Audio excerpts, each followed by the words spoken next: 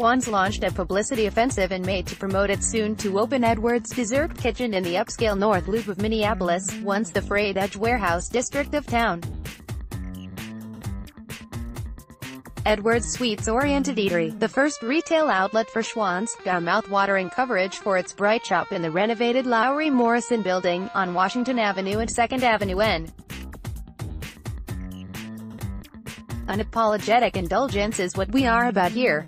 Stacey Fowler, a Schwan senior vice president, told the Star-Tribune on Monday. The Marshall-rooted company, whose executives are based in Bloomington, is known for frozen pizzas and yellow-green delivery trucks. However, Schwan's is tight-lipped on the size of its North Loop investment, or whether it's for sale. Late last year, Schwan's reportedly hired investment banker Piper Jaffray to explore a sale or other options. Wall Street has speculated that a deal for the privately held company could be worth up to $2.5 billion. The getting has been great for sellers in the red-hot mergers and acquisitions market since 2012.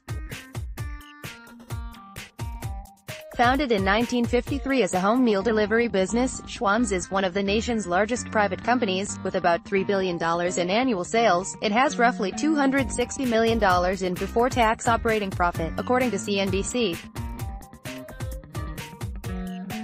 Schwan's has faced increased competition from online meal kit and grocery delivery startups.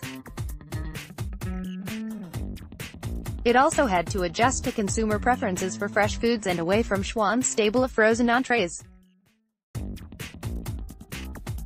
While Schwan's Gold trucks still deliver meals to up to 1.35 million customers, the company has entered other businesses that might attract a suitor, or parcel off disparate businesses to several buyers. It owns Red Baron, Freshetta and Tony's Pizza brands as well as Mrs. Smith's Pies and Edwards Desserts. A Schwan spokeswoman, who declined to comment on sales speculation, said the company of 12,000 workers has sales of about $3 billion. In addition to corporate offices in Marshall and Bloomington, Schwan's operates 4 home delivery in the Twin Cities area. A look at what's behind today's Minnesota business headlines. More from Inside Track. Lawmakers granted the St. Paul Hospital an exception to the state's moratorium that clears the way for 55 new hospital beds. Schwan's is touting its new downtown sweet shop, but mum about its future as an independent company. Corrugated box maker LDI names Matt Homan as president and CEO. 3M forms new sustainability and product stewardship organization. For first time, Fortune 500 names Minnesota-based Polaris Industries.